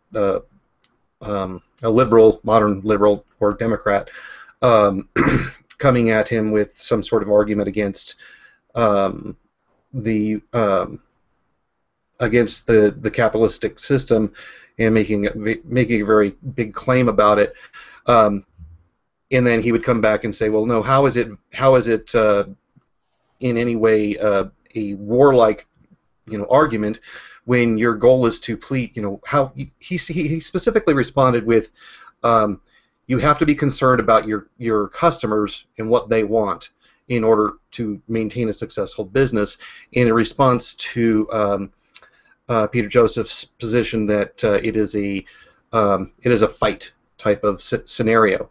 And realistically, Stefan's not exactly looking at what the understanding was behind it, which is, let's say that you're going to hire a plumber. Well, you're going to want to get the best plumbing services that you can possibly get for the lowest price possible. But then also, if you're the plumber, you're going to try to get the most money you can possibly get without putting in possibly the least expensive materials that you can, while still gaining a referral for doing a good job. You want to do as good a job as necessary to make the customer happy, get as much money as you possibly can, but not put in more effort than is necessary to do that. So it is kind of like a competition between the buyer and the seller. And then you also have the fact that a company that is selling Androids, let's say Samsung, and a company who is selling Androids, let's say Motorola, both of them are in essence fighting it out over which customers they can bring in to buy their products. So in the case of Stefan's response to that, it was not really addressing his Peter Joseph's issue. And I think what Peter Joseph's issue primarily is that if we live in a universe or a world where people, when they're born, at some point they stop getting given food and sustenance and shelter from their parents, and they start to move into a world of, well, you're going to have to fight to stay alive. And especially like if you are a parent, you've got to make damn sure that your kids are fed, and that's the most important thing to you, that your kids are taken care of. So you'll do whatever it is that you have to, because you're in this oppositional world where you believe that if in order to succeed you have to do better or get the best that you can deal out of an arrangement with somebody, and it's this competition, infighting kind of thing that occurs there. And he says that it's not necessary, because we can change the environment such that you will have excess food, excess water, excess shelter, excess X, Y, or Z with 3D printers and all this other stuff, which is all good, fine, and dandy, but realistically, there's going to be one super mega hot girl which every guy wants to have. The milk grease off. And then you still have that competition goal, that competition-oriented response that occurs. Because, and not only that, the land also, you're only going to have one half dome, and time is relevant too. We only have a certain amount of time. Right. If you're going to go to a music, let's say you're going to go to a concert, there's only so much space that you can stand in to cheer your particular artist. So how are you going to eliminate that? Well, maybe you create 3D, virtual concert stadiums, but then you can't shake the hand of the person that's there. Well, maybe you create holograms that have photonic whatever that they do in the holodeck on Star Trek to create that. Okay, no matter what you do, you still can't get time to not be scarce. I guess theoretically, if a person is immortal, then perhaps you have time not being a scarcity, but then it's this time that's the scarce thing. The thing that you're going to do in this very moment, you can only do one or two or three things. You can't do that other thing at the same time. So when Stefan did not respond to that, he really missed the mark there. I think he could have gone into that. Agreed. Well, let me ask, I actually only saw myself the beginning of the response by Peter Joseph, and then I saw the beginning of the original debate. I haven't heard the whole thing yet. So what exactly? What is Zeitgeist? What is this guy's social? What is his basic? Communism with robots. Communism with robots. Well, that's basically it. Well, I mean, what it is, I mean, there is a little bit of confusion, I think, even with that, saying communism with robots. What they're saying is that with the resources that's available today, that we can use computer systems to see what's available in like a warehousing system, and that these goods can be transported as and where needed as an exchange, right, to make sure that there is no famine, that everybody's taken care of in the world, that and this kind of thing. I mean, when the Venus Project, when Peter, I believe there was when I liked Zeitgeist 1 and I liked half of Zeitgeist 2 until he got into talking about the Venus Project. And you and I spoke about this, Mike, when we were discussing Venus Project and Zeitgeist 2, and we said, you and I had a discussion. We said this is central planning. This is where you put everybody, into a city, and you have you have schools, and everything's done, and it's all done by computers. And at that point, yes, robots did things in the Venus Project.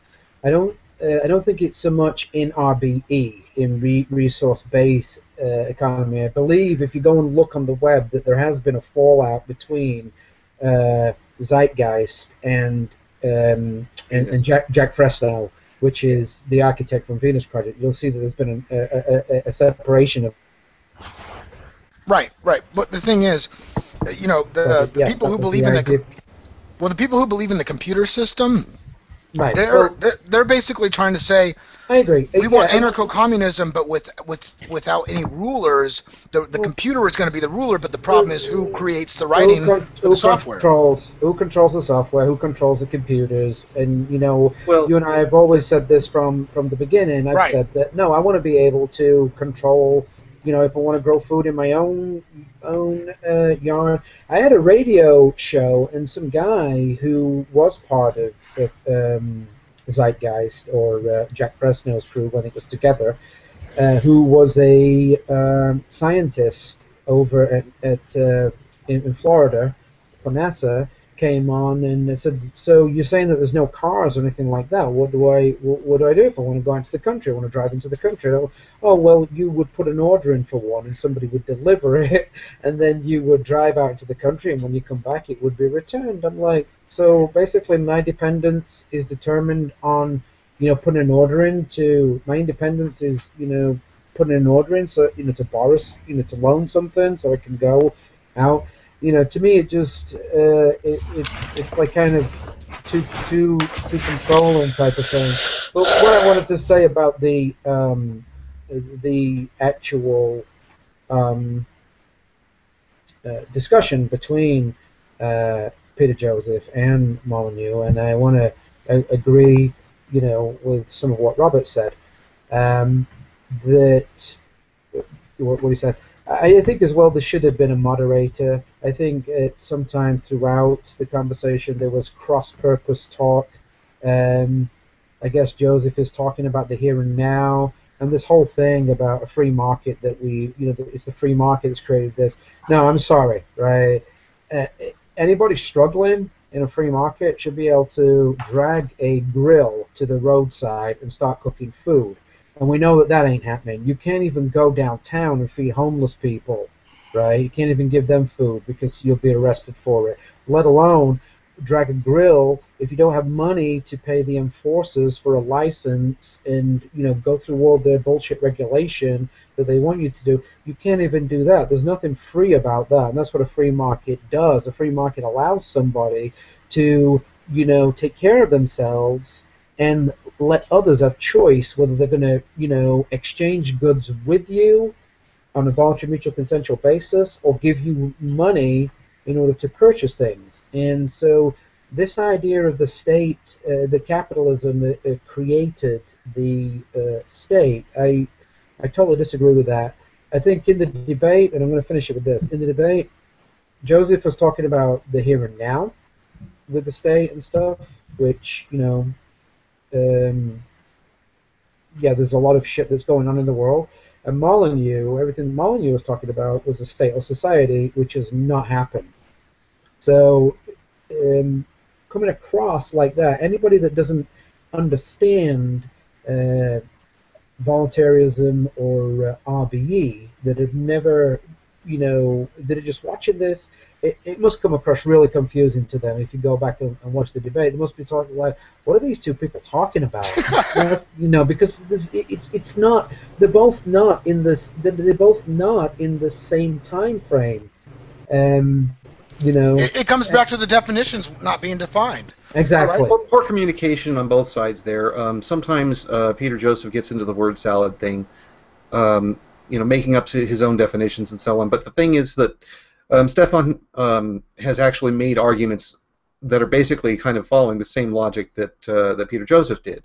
That he says that if you have a society that's built upon violence and accepted violence by your children, who they grow up knowing that the big mom, big dad can hit me and tell me to do stuff, and I must follow, that gives you a predisposition to understand your world as a violent environment.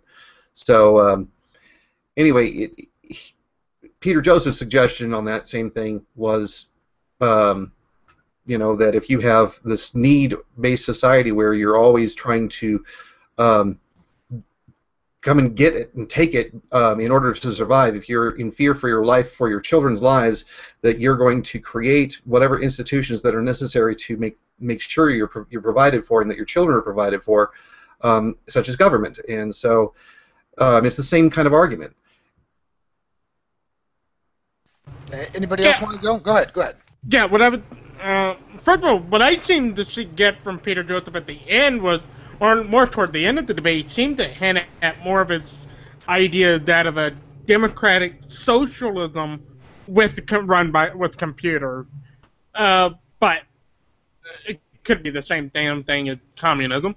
But anyhow, what I have the problem with the debate, or particularly Peter Joseph, is number one, you can tell he makes up words out of his ass that nobody's ever heard of, but he did it specifically to bamboozle his audience to think he's intelligent, it seems. But he keeps on going through the debate, he keeps saying, well, the problem with capitalism is that it based on the idea that stuff is on scarcity. And he said that and it's needlessly, that the idea of scarcity is needless, that there doesn't need to be scarcity, there doesn't have to be. But he never goes into why it is needless, or why it doesn't have to be the way he said it is. Yeah, he thinks he thinks that just nature just creates scarcity, but that it's not supposed to be that way, right? So it's like, the free market is going to create scarcity through planned obsolescence. Well, it's not just that he doesn't say it's not supposed to be that way. Okay, fine. But he said that it doesn't have to be this way, or that people are that we have famine and all of that, all needlessly happening. Things are scarce and needlessly so. But he never actually makes an argument. He just makes statements and just moves on. He doesn't tell you why his statements are true whatsoever. There's no rational basis as to why I should take his argument as an argument. Who else wants to respond to that? Yeah, I was just... Go ahead. Go ahead. No, okay. Sure. So I was just going to say that, of course, Joseph goes on to make all these assumptions that we're already in a state of post-scarcity, so that he thinks that we're living in a world of post-scarcity where there's all these resources and there's all these people, so therefore we should move the resources from here to here. But like you guys mentioned, it's just the aspect of time that isn't scarce, right? Like, we're never going to achieve a situation of post-scarcity. We're always going to be in scarcity because of the fact of time. And I was also going to say that he thinks that just that it's human nature, like, it is human nature to be competitive, but he believes in this idea that capitalism is just this exploitative market system, right? That one person can gain at the expense of other people, when that's just not the case, right? It's a win-win situation when people trade, and he just clearly just doesn't understand that the only way that you can exploit someone is basically through violence or fraud, right? Whereas if you make an exchange peacefully, both sides are winning in the exchange because they both value what the other person has. So I think that's one of the main points that, I mean, Molyneux could have easily brought that up, and I was a little frustrated watching it, how there were so many of these arguments that you could have made about post-scarcity, time, and capitalism not being exploitative, that it was just frustrating to see Molyneux not bringing them up, but yeah, that's it. Yeah, no, good stuff. And here's my question, right? When we look at the economic definition of scarcity, scarcity technically says when the price of something, even Mises said this, when the price of something falls to zero. Now, my question is, obviously there is a scarce amount of sand in the beach, right? Because you might not be able to count it all or even divide it up, but there is a finite amount. It doesn't go on forever, right? We haven't beaten metaphysics or physics that much, right? So, but my question, I guess, to Kinsella here, if Kinsella is still with us and listening, Yep, I think you are. I'm here. Mm-hmm. All right, I have a question about scarcities by definition. How do you define scarcity? Well, I think that in economic reasoning, scarcity basically means the same thing as what's called rivalrousness, right? It means some kind of resource that the consumption of it means someone else can't consume it at the same time, or that there could be conflict over it, rivalry. You can think of it as the limit of the lack of abundance, right? When we have plentifulness in a given resource, like let's say bananas, we have a lot of bananas. Even if you have a virtually infinite number of bananas, you don't have non-scarcity in bananas, but you have basically plenitude of bananas. But at the limit, if you have so many bananas that you can just reach another banana whenever you want one, it's the same thing as having an infinite number of bananas, because you're never without one, right? I mean, that's the purpose of a resource, is to satisfy a human need, to be used as a means in some action. So I think there's the common sense concept of scarcity, which is lack of plentifulness, lack of abundance. It blends into the economic concept of scarcity or rivalrousness at the limit. So I guess I would say that the essential normative purpose or social purpose of property rules is to permit us to use resources in the world that are scarce means, rivalrous means, by assigning property rights to them that specify who gets to use these resources. Okay, so it's really simple. If there's anything that can be conflicted over, then we can have a conflict over it, and we want to have the answer to the question, who gets to use this resource? And that's what property rights specify. Who gets to use a resource? And every system, whether it's Peter Joseph's or someone else's, every system has an answer to the question. The question is, what's the right answer? In other words, what's the right way to answer that question? And we have a particular way of answering it. We go by lock, homesteading, appropriation, contract, and tort. That's how we decide the answer to the question. Other people have a different answer. They go with majority rule, or with the stronger guy gets it, or whatever. We regard those as a type of theft or a type of injustice. So the question is always, we identify a given resource which could have more than one user, over which the conflict can be possible. And we simply have an answer to the question, who is the rightful user or owner of this resource? Yeah, no, good stuff. And you know what? I think when we go back to this whole scarcity argument, we have to look at what has been reducing scarcity, right? Only the market. answering to the subjective, I want to mention this real quick, subjective wants and needs of the individuals. Only through that can they reduce, and has reduced, scarcity. So government can only redistribute wealth, right? It doesn't, in fact, it'll destroy wealth, let alone not even making it. So usually at the best, it can only redistribute wealth. So when people think that, oh, well, without government we wouldn't have mail services, no, what they've done is monopolized a lot of things and made a lot of laws so that you can't compete against their systems. What about roads? Same thing, right? So, and now if they with healthcare take over, well, we could have healthcare without government. Yeah, but don't argue against the state, when we're trying to discuss the Peter Joseph thing, because that's what he did to Stefan. So let's not Fair enough. I agree. I mean, it's got to be against, talking about his model. Yeah, and his model is what is his model? I mean, yeah, okay, what is his model? How does it work? Why is that wrong over? His model is to allow a central planned system of some type, whether it's going to be resource-based economy or a computer TVP, the Venus Project, something that's going to central plan the wants and needs of others. But what I'm saying is that the market should be central planning. He doesn't really know that. Because in me talking with Neil Keenan, whatever his name is, in their thing, I'm saying, so, in a Zeitgeist thing, I wouldn't be able to own guns. And he's like, no, you would. And I said, well, would I be able to have land and grow my own food and be independent? And he's like, yeah, you would. So I'm not quite sure what this is. Yeah, they don't say that. They don't say that it is top-down control, that you're mistaking that, Michael. Well, no, that's not true, because they say that they don't have control all resources of the world. No, that's not what it's saying. That is not what it's saying. Well, that's what one of the movies has said, and I have seen that in the movie. That's the Venus Project. That's the Venus Project, not Zeitgeist. Now, here's the thing. It is somewhat. It's basically democracy through science, and it is the mob rule of science.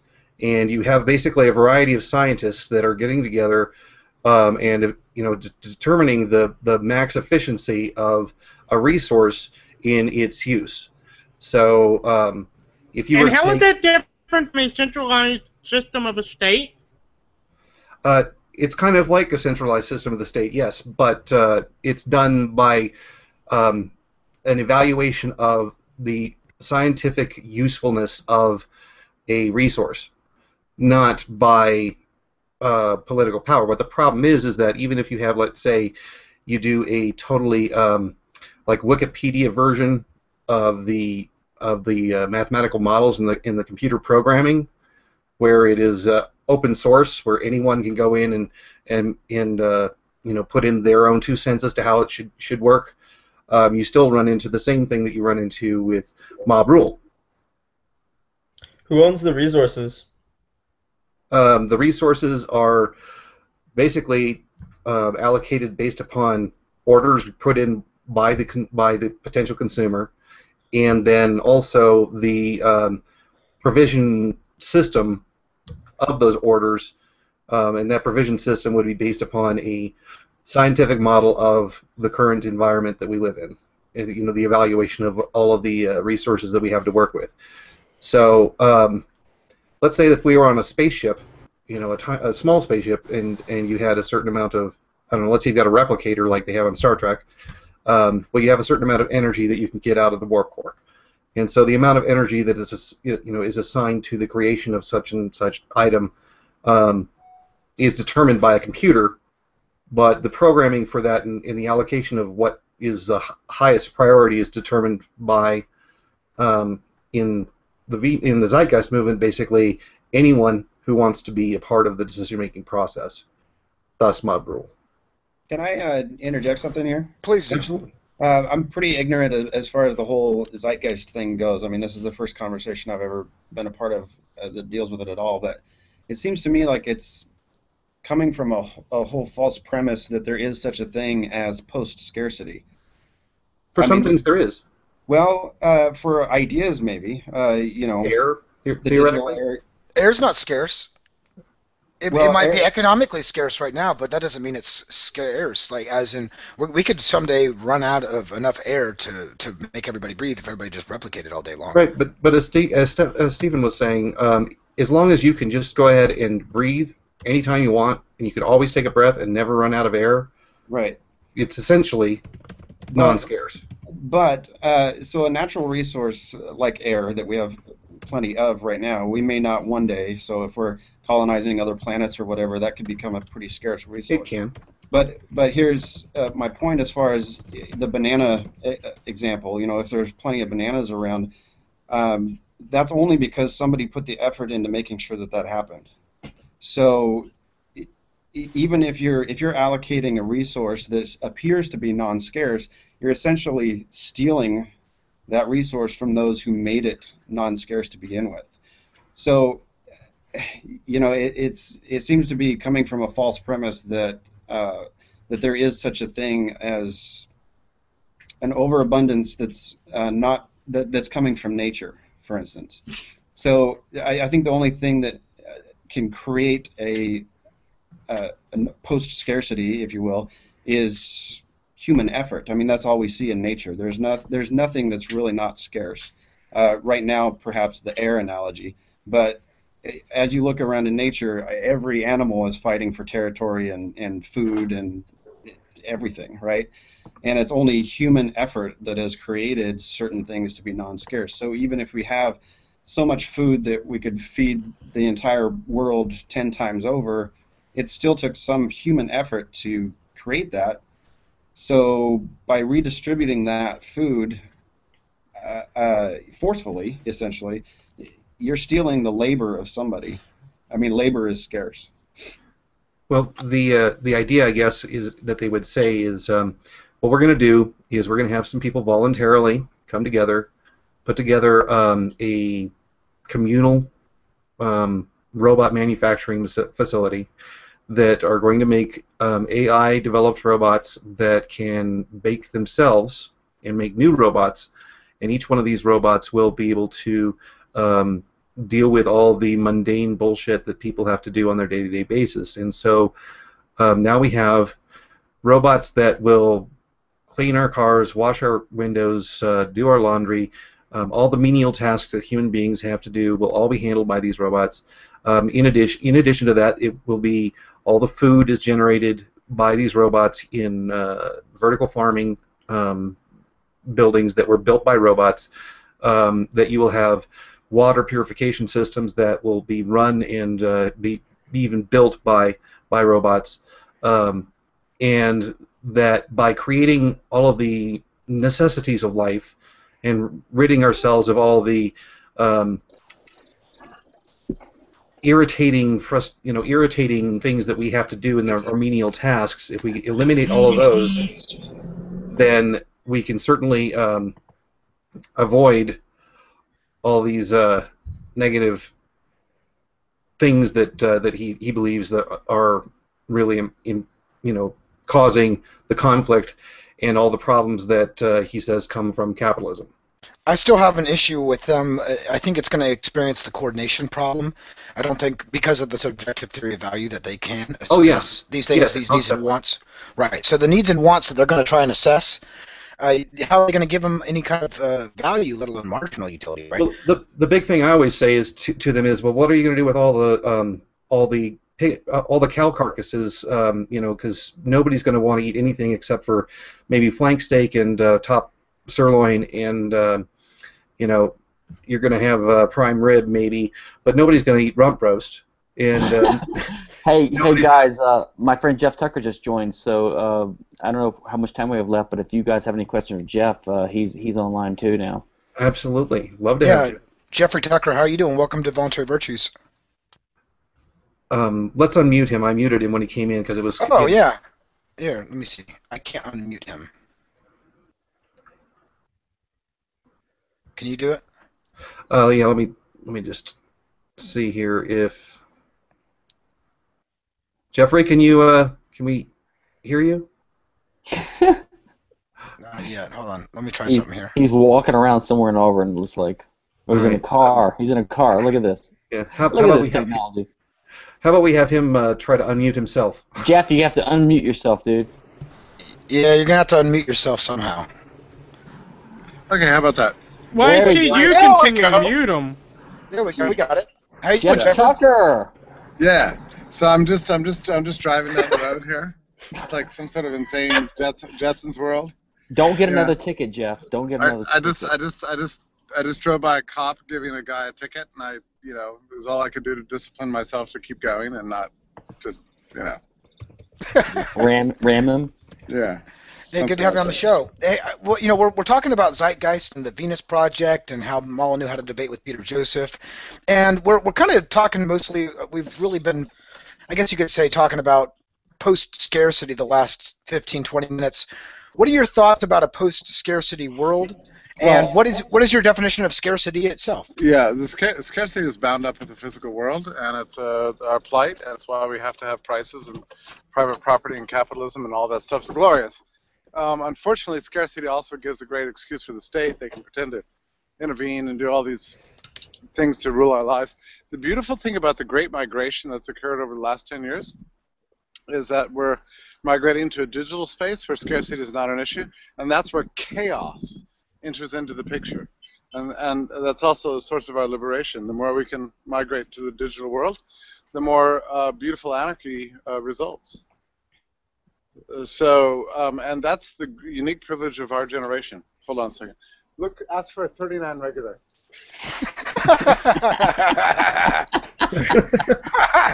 You drink it again, Jeffrey.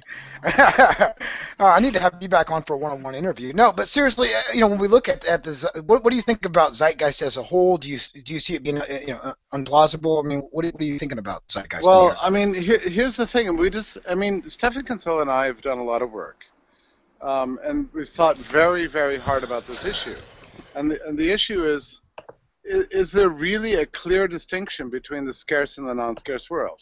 I mean, can you migrate from one to the other? And can we conceptually distinguish these things? And I think our conclusion is that yes, you can. And I think that's a seminal article in both of our lives, that there is a clear distinction between these two realms. So. And it's the unique privilege of our generation to be able to push ever more into this surprising realm of digital media. And the more we can do that, the more we can not just escape the constraints of scarcity, but also escape the state. Because what we're talking about here is migrating to the realm of ideas, right? And ideas cannot be controlled by any force of nature. That's where human beings can really thrive as never before. I mean, that realm of ideas has always existed, but now it incorporates not just the things we think, the things we write, but also the things we make. We don't know what the future holds. I mean, the more we can push into this realm, the more spectacular our world can be, and the more we can surprise each other, and the more we can outrun the coercive totalitarians who are trying to rule our lives. As V for Vendetta would say, ideas are bulletproof. Yeah, that's what he said, and that's exactly right. So the more we can push into this realm, and that's exactly what's happening in our age. Thank God for technology, right? I mean, we've seen an exponential increase in technological advancement. Get a 38 regular. It belongs too long. The more we can put. Logged is too logged. Yeah, I'm coaching this guy. But you're seeing this exponential increase in creativity, right? I mean, the more it's unleashed, the more it unleashes, And I think for the most part, libertarians are too. I think we're too obsessed with the evil the state can do, and it's a decent obsession because like every single hour of the day, every minute, the state's doing horrible things. On the other hand, the brilliance of human creativity unleashed in a digital world, crowdsourced, open-sourced, peer-to-peer. There's no describing the miracles that can emerge from this realm. Jeffrey, I'm sorry to interrupt you. We were talking about how there might be some big financial trouble coming down the road. Obviously, we had housing bubbles and a lot of other bubbles, and now we're seeing the stock market kind of being propped up through quantitative easing and purchasing of financial assets. We were talking about, is there going to be some kind of a collapse or at least a huge decrease in standard of living? And we were kind of, I guess, debating between whether the state can actually hamper us as quickly as the free market can expand. So what do you see coming down the future? Do you see the free market being able to outpace the government? Or do you think the government can clamp down these markets well enough to where they stop us from having an increased standard of living? I think Navy blue. There we go. Sorry, there's no way to predict this in particular, but look, in every totalitarian society that's ever existed, and we're quickly headed that way, everybody understands that to thrive and to grow and to be spectacular, you have to break the law. The law is your enemy. And Americans are going to learn this lesson very quickly. It's like you either have to break bad or you die. And that's what we're dealing with. I mean, and this we're dealing with this every day. I mean, just the imposition of Obamacare alone has shown average American families that they are being looted and destroyed. And people are going to ever more start thinking outside the system. More and more of life is going to migrate, both to the digital world and also to black markets. I mean, I that's what I see. I see a future of disobedience and rebellion. It's not going to be battles in the streets. It's going to be